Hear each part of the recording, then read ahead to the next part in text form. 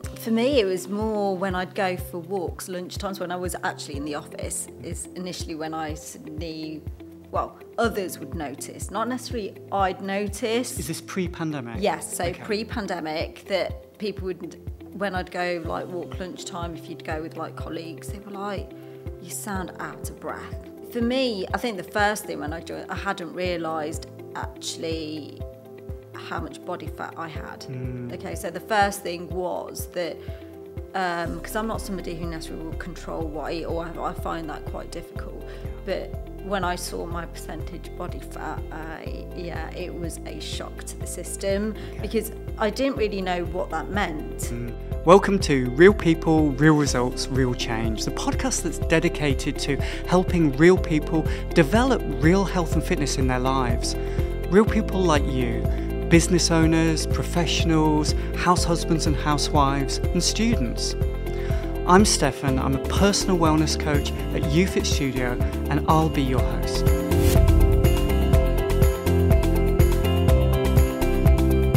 This episode, I'm talking again with Niv Tejpal, Head of R&D for an Energy Consultancy. Niv has always strived to succeed personally and professionally, and is on a journey to develop a better relationship with mind, body and soul. In this episode, we talk about how slim does not always mean fit or healthy, and the benefits of exercise and strength training for slimmer women. Okay, Niv, it's so great to have you back, and I'm really excited to talk to you today about something that is perhaps not so it's known, right, but it's not so out there, and it catches a lot of people out, which is where you're, for all intents and purposes, on the scales, looking in the mirror, what you see is a slim person, but not necessarily a healthy person. So where did this realization sort of start to kick in for yourself, that actually your health, even though you're slim, your health wasn't necessarily where you'd want it to be? Well, for me, it was more when I'd go for walks, lunchtimes, when I was actually in the office, is initially when I suddenly, well, others would notice, not necessarily I'd notice. Is this pre-pandemic? Yes, so Okay. Pre-pandemic, that people would, when I'd go like walk lunchtime, if you'd go with like colleagues, they were like, you sound out of breath. And that was only if you'd go across the road for half an hour or whatever it was. They were like, you sound out of breath. Again, didn't think anything of it, because I was like, I'm slim, I'm a vegetarian. I think I eat okay. I do snack a lot and eat, rubbish foods, but I don't think I'm that bad. I'm not obese. Yeah. So, and then when the pandemic hit, I just obviously was constantly at my desk, wasn't really moving a lot, only doing 200 steps a day. 200 steps? Yeah, it was literally like, I was like, oh great, did more than yesterday. But, in reality, you were stuck at your desk, you couldn't really do a lot. And especially during, I think, when it was the colder months, it was much harder to actually get yourself to go out. But I hadn't realised, so I just felt, even though I was slim, I started to feel heavy. So if you look at me, you think, oh, she's slim, probably goes to the gym. But I just did not feel right. I was just getting out of breath. I just didn't feel right in myself. So that's when I realised that actually I do need to do something about it. Because even before, like I said, even when I was slightly out of breath, I didn't think anything of it. It was just when you feel, I know it sounds a bit weird, but when you feel heavy, even though you're slim, that's when I realised. Yeah, almost like maybe like a lack of energy or something Yeah, like that. yeah. But tangible, you could feel it. Yeah. Yeah, okay. So what was your first sort of step then? Presumably this was this then post-pandemic? So, yes. So then I started looking at gyms. I thought, I need to do it, join a gym again.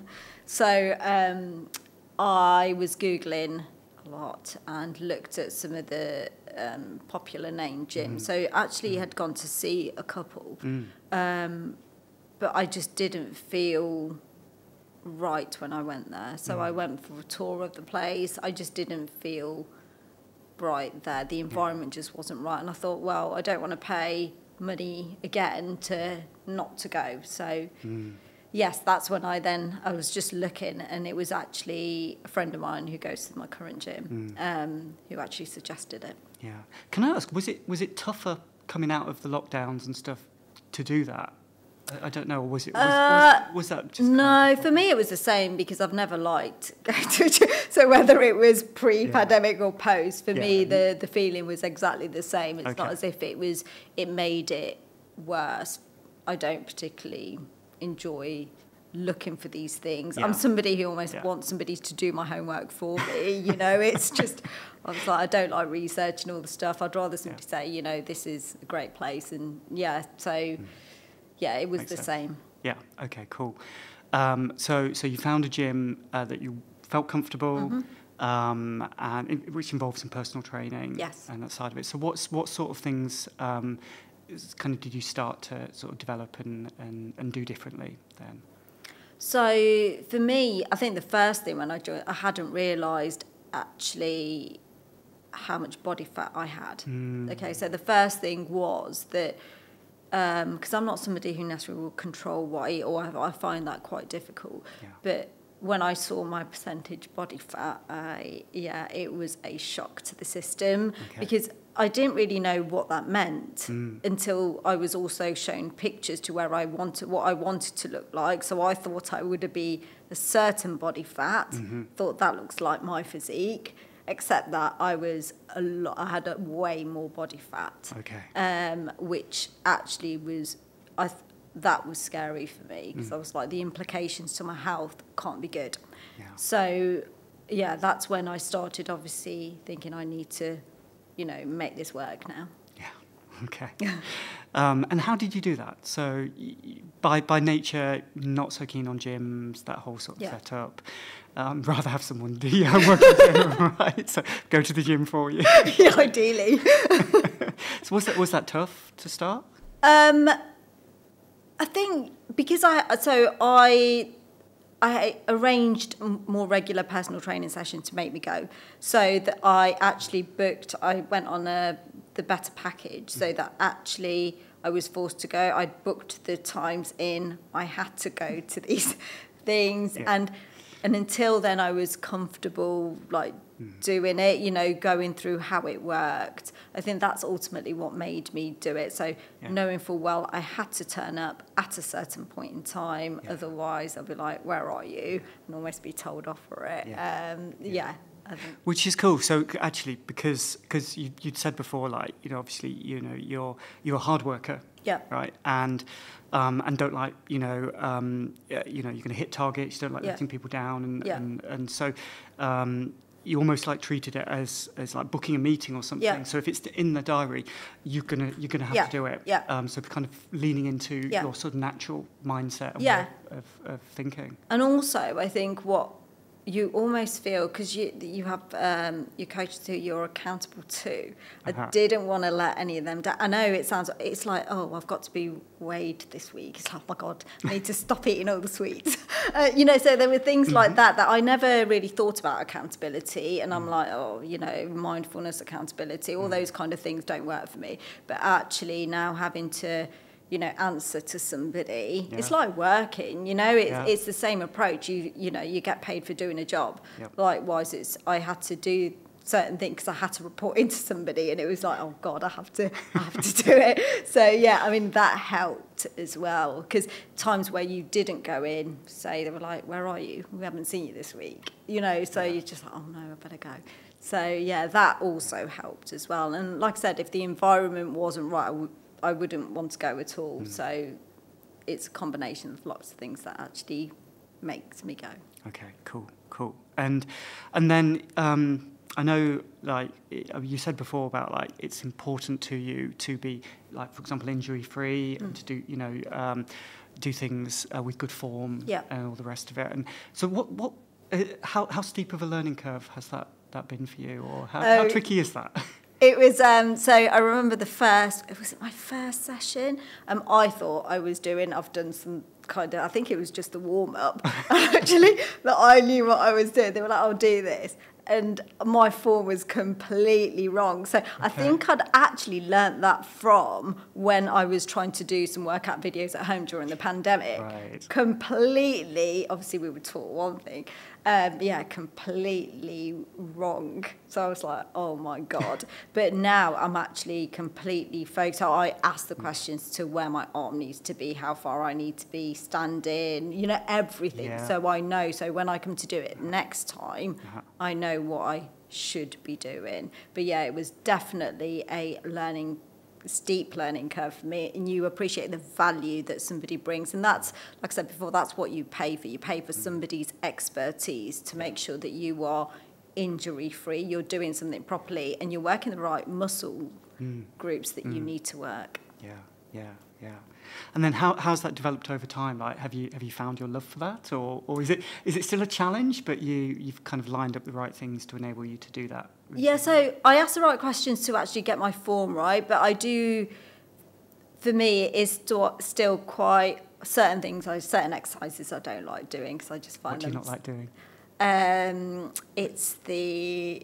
Is it called shelk, I think? Shelk? Oh, yeah, it could be. Yeah. Yeah, where it's for your hamstrings and you do with the ball on one leg. I struggle with that so much. That kills after about 3.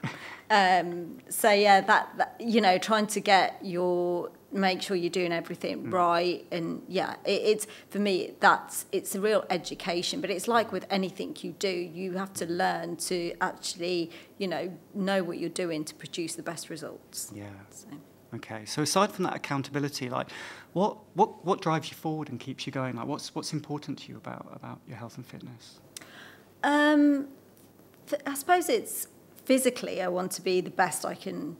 The best I can be, but mentally as well. You know, for me, I think as you get older, like I'm in my 40s, so I want to make sure that, you know, my health stays the best it can stay, because you just don't realise that you think, oh, I'll stay youthful forever, like, and then you suddenly hit your 40s and you're just like, oh my God, like you just suddenly start to slow down a lot, and you realise, actually, I need to do things to keep me going as long as possible. Yeah. So, yeah, I think that's what motivates me most, to make sure that I'm at the best I can be for as long as possible. And how do you feel, like, in terms of, like, your sort of physical fitness at the moment? Like, how does that compare to sort of how you've been at other points in your life?